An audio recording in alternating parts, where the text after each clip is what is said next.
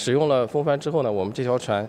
平均在20节风速的理想状态下，每天可以节省14.5吨的燃油，那么就相当于节省了常规船型12%左右，甚至到15%的这个燃油消耗。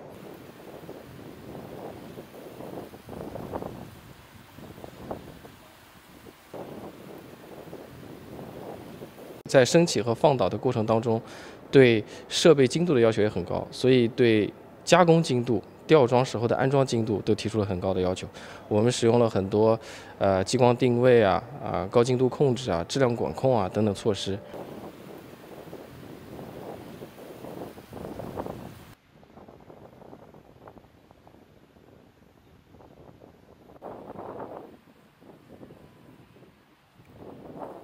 China has established itself as a world leader in shipbuilding and has done a great job in doing that.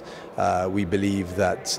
the events that are going on in the world will make the situation more complex for owners to decide, but that ultimately China's leadership position is one that is built on quality and innovative creativity, and we think that these are qualities that are here to stay and that China has established itself based on merit and quality, and it will continue to do a great job and we will support that.